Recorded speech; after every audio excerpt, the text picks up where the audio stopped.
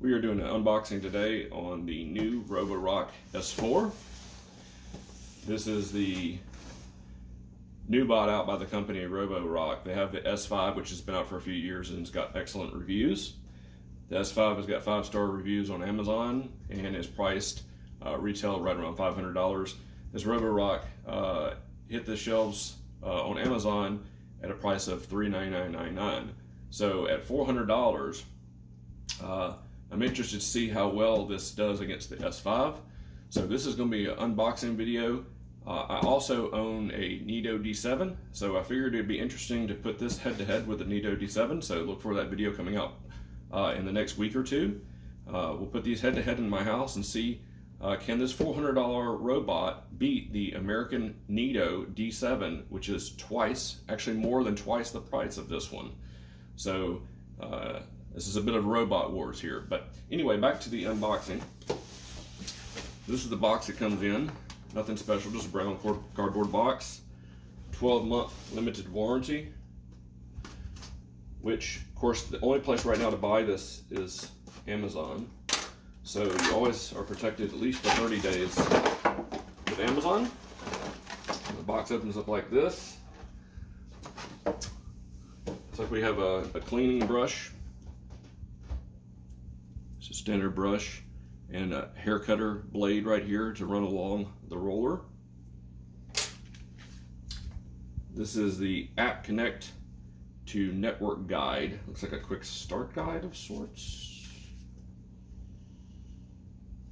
Just tells you how to download and install the app and then add the vacuum.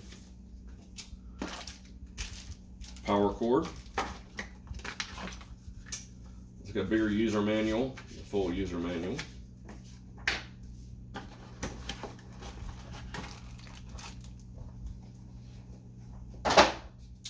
And here we have the only color choice for the S4, which is black. And so there is the plastic covering, and interestingly enough, we have the new blade, which is on the S6, which is a brush, a rubberized tipped 5-spoke brush instead of the bristles that you see on the S5. So let's open this up.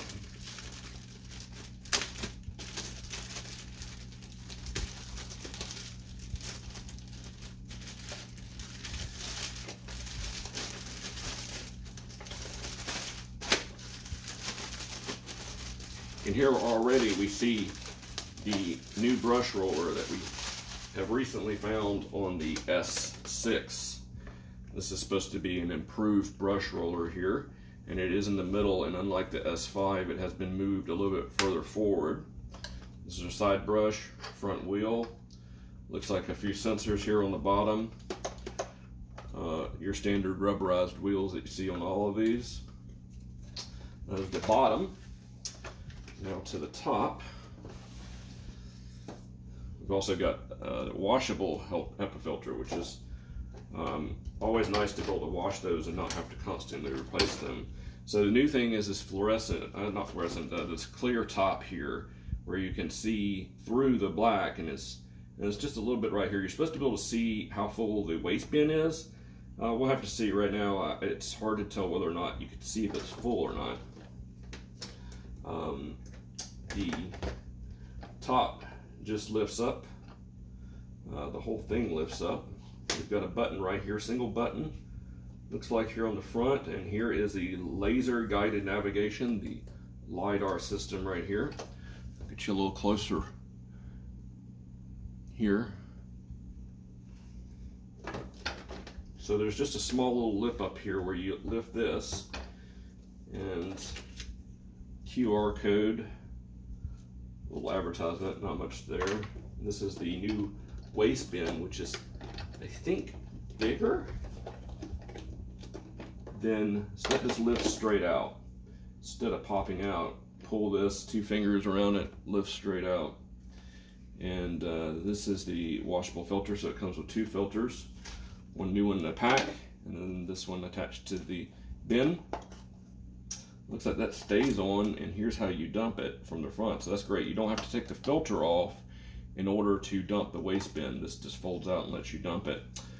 It looks like it may be about the same size as my Nito D7, maybe a little bit smaller. But that's the dustbin out. Fairly wide opening there. I believe that opening is actually larger. This opening right here we're talking about where the brush roller picks up and throws the debris into the dustbin. That opening does appear to be a little bit bigger than the Nito D7 opening. Pop it back in, close this, and then last but not least is the charging station for this. And one of the things that's different about the S4 is now, like the S5, and I'm not sure about the S6. I think the S6 has the other style like the S5. This has the bars across the back. It's the same thing Nito uses to back itself up to the charging contacts here on the charging dock, these right here. So this robot will back itself up and can have a pretty wide angle to back itself up to and still make contact with the base here. So the base looks like we've got a fold down back door here. It allows you to wrap your excess cord around. That way you don't have a bunch of cord laying around for the robot vacuum to suck up later. So that's a nice feature in addition there. And I like that it's covered. Cover feels a little flimsy. I should note also that I bought this robot with my own money off of Amazon.